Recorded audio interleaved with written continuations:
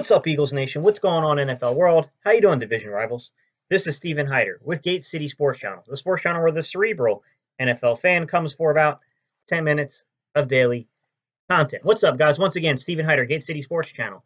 Listen, if you're new to my channel, you like talking Philadelphia Eagles sports, you want someone who breaks down film, and you like someone who, backs up their opinions with actual hard evidence to make you understand why they feel the way they do, this might be the channel for you. So hit that subscribe button if I just described that, and that sounds like something you'd be into.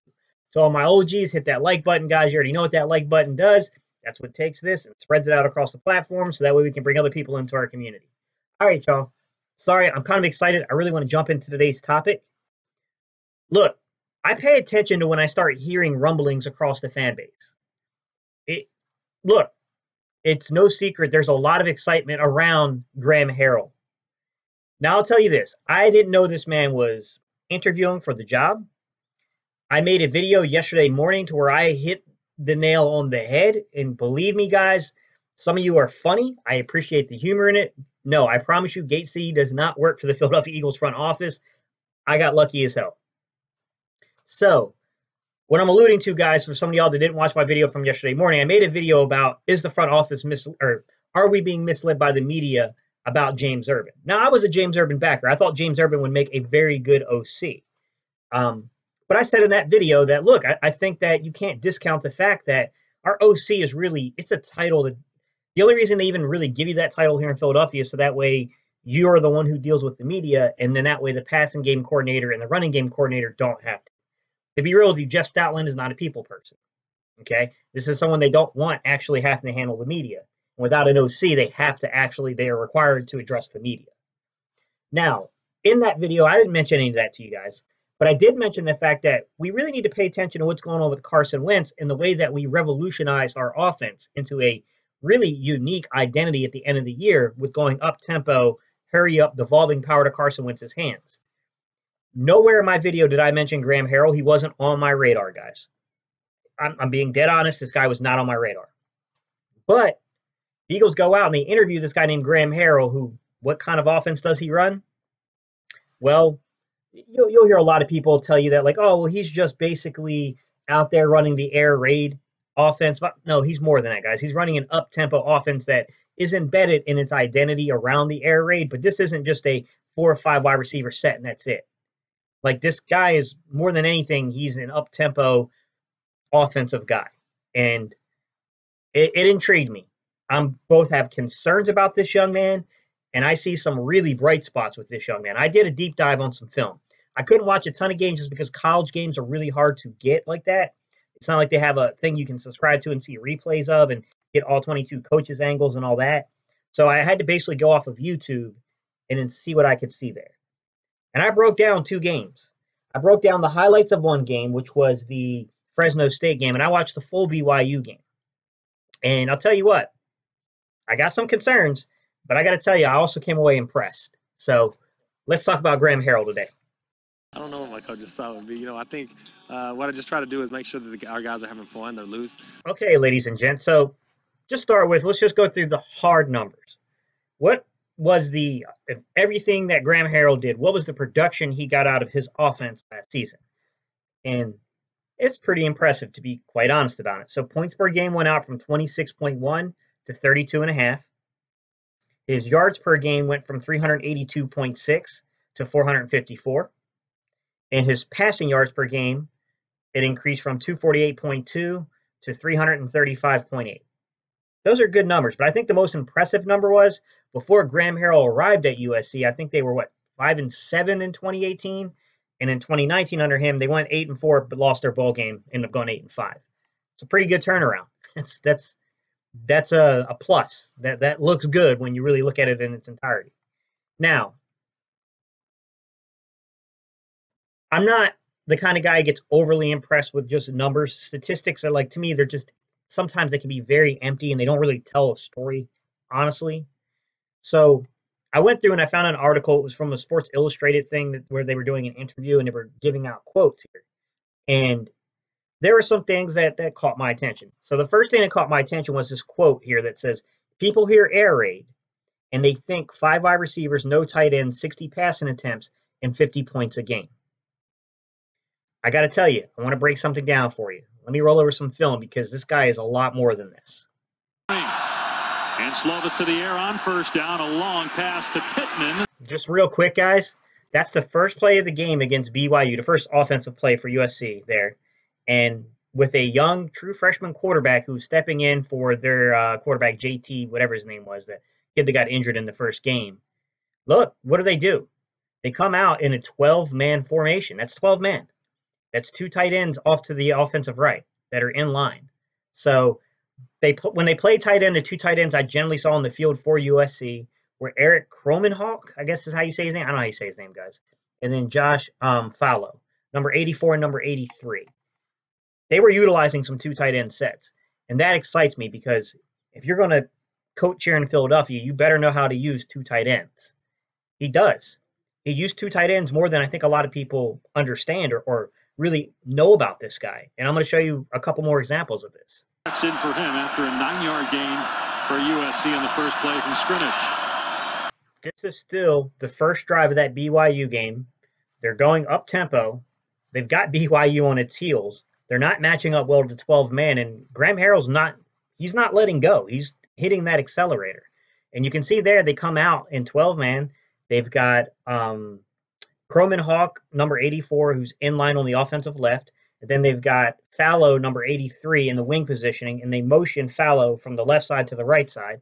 And they keep that foot on the accelerator, guys. I mean, this is important to see from this guy because you've got to show a range of depth and an ability to call plays out of multiple fronts and multiple sets here for the Philadelphia Eagles in order for this to be a good mesh, a good marriage. And I do like the fact that this guy does seem to fit with the up-tempo, seems to fit with what we want to do with Carson Wentz. So, the only other guy I can think of who has this kind of capabilities is Jim Caldwell, but his health isn't right. I'm not too sure Jim Caldwell wants to sign on for a role where you're just really not – it's more of an advisor. You're not really there to actually be the offensive coordinator. So, I mean, so far I'm impressed, but I'm going to give you one more look at this. Are certainly in sync early in the season. Another pass play. Slovis long throw. I came away very impressed with Graham Harrell's utilization of the 12-man personnel package from this game. And look, this guy's going to get some exceptional athletes to work with in Zach Ertz and Dallas Goedert. I like number 84 out there at USC watching this game. He looks like someone who could play in the league. Eric Kromenhawk, he looked like a kid that could play. But that's not Dallas Goedert. That's not Zach Ertz. This guy's going to really be in for a treat with guys like that if he's the hire. And I'm not saying he's the hire, guys. There's still a lot to go on here. But I am impressed, and I want to read you another quote, and I want to transition again into more film. So this is what he says. This isn't really the way people envision the air raid, right? So what he's saying is it's not about going 5 wide receivers and spreading out offenses and having no running backs or no tight ends on the field. What his system really is working to death a small number of plays with shorter play calls, perfecting those plays and out-executing, not out-scheming the opponent. You can see, when he gets an opponent on his heels, he will stay in that particular personnel package, maybe switching up one or two things here or there, and he will keep coming at you until you can shut it down. He's going to keep feeding you that. I mean, it's pretty impressive to see. Now I want to transition. I want to show you something I really liked, which was he played a lot out of two-back sets, that was an okay with me. I like to see that because that's the other area where I think we have a strength on our football team. I went out and won it, and he did. Stephen Carr has a couple of scores. That's Graham Harrell coming out in a 20-man personnel two-back, set with split backs in the backfield. And, look, he hit you there, get you a little running action. That's Stephen Carr running the ball there. And I liked what I saw from them coming out of that two-back set against Fresno State. I mean, it looked good, and I think that there's something there to work with when it comes to Philadelphia. 15 for 17. He unloads down. Once again, guys, it's Graham Harrell in the two-back set, 20-man personnel, 3 receivers, 2 running backs. And this time he's working the deep middle. So the first play we got a run.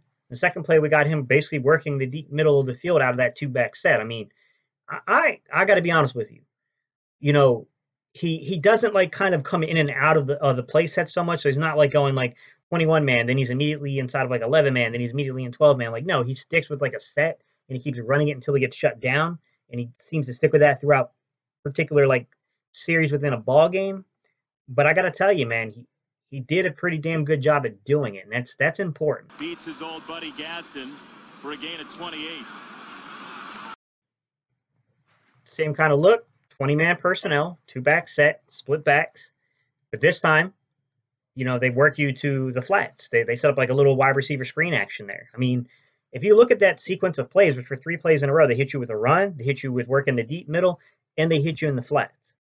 That's impressive. That's an impressive range of, look, you know, maybe the plays aren't that, confusing and all, but because of where they're working you, because they're working you at all 3 levels, right? So they're working you not only with the run, not only with the pass, but working you in the flats, working you in the deep middle. Like that's a positive to see from the kid. Like I like what I see from him in that particular, respect of the game. Now, some of the other things I'll tell you about Graham Harrell are this. He primarily from what I can see of these games, he operates out of 11-man personnel, which he's going to fit in the NFL because pretty much everyone does. He will go 10-man sets. I did see some 10-man sets across the board. It's a 4 wide receiver kind of look. 4 wide receivers, normally 1 running back is when you're going to be in your 10-man. And, it looked good. I mean, he was doing okay. I don't know how often you could do that in Philadelphia, but we don't know what the wide receiver core is going to look like yet either. So who knows? In addition to that, I really love the way that he worked his tight ends and things like the 11-man personnel package. I mean, he really moved Eric Kromenhoek, number 84, around the offensive formation a lot. I mean, he would have them in line, split out, in the wing. I mean, he really did a great job working number 84 in that formation. I mean, I was impressed with what I saw from him. Daniels. You can see here that's Eric Kromenhoek in the wing positioning to the offensive left. And look, I mean, it's kind of a game of where's Waldo with this guy. And they used him in a number of ways. They used him in, actual progressions to be like one of the quarterback's reads in his progressions. So he's running an actual route. They've used him as a decoy to basically hit you with a fake, play action kind of running type deal. And they used him as a lead block. So, I mean, he really moved around this formation a lot. And this is a really good thing to see. And look how they're flying out of there. Again, it comes out quickly there. All right, this time around, guys, you can see they got Eric Kromenhoek. Now he's in the wing positioning to the offensive right, and he's really set up almost like what you would see like an all-formation I almost, but it's not. He's got the running back still split off to the quarterback's left, but look, he's got a little Joe Gibbs going on there. I mean, you can see this guy's a little more than just an air raid type coordinator. Like he's got more to his game than that. And I love the way he was utilizing these tight ends in this system. Like I'm not gonna lie to you. I'm impressed after watching the film.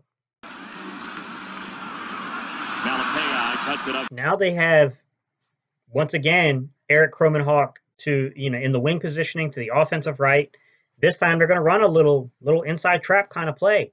And they got Eric Kromenhoek out there, and they got Graham Harrell out there. Graham Harrell's acting like Joe Gibbs, and you got Kromenhoek acting like John Riggins. Because I was impressed, man. I really, when you look at number 84, Eric Kromenhoek, I can see him utilizing Dallas Goedert in many of the same ways. Because I think Dallas Goedert gives you that same athleticism, that same capabilities. He's really good. I mean, Dallas Goedert is a much more talented football player.